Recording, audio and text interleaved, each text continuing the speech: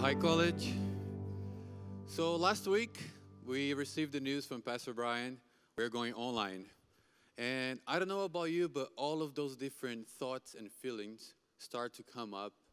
And social media, everything starts to feel so overwhelmed. And I took a very important decision.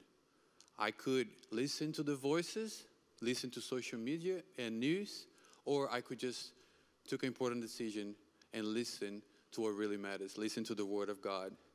And I took this decision, and I started praying, and God gave me this word, and it's in Matthew chapter 16, when Jesus came up with disciples and said, "Who do you say that I am?"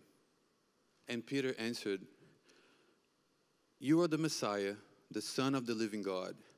And right after, Jesus replies, "I tell you that you're Peter, and on this rock," I repeat, "on this rock, I will build my church, and the gates of hell will not overcome it."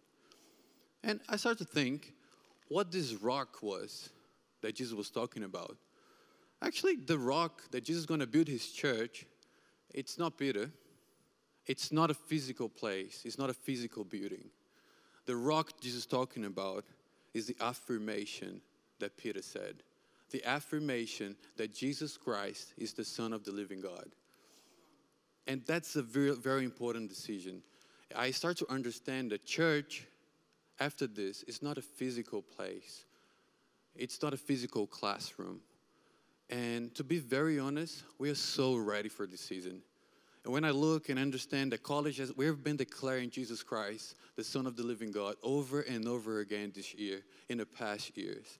So we are so ready for this college. We are ready for a season where we're going to look to the situation. We're going to look to the voices. We're going to say, Jesus Christ is above the situation. Jesus Christ is above all of those voices. And to be very, very honest, as a college right now, we are not walking in fear. Fear is real, but we're not walking with it.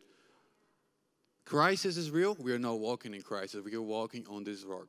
We are walking on this affirmation. And I really believe, just watch what God's going to do in your life if you understand that if you just have to apply this declaration, Jesus Christ is above the situation.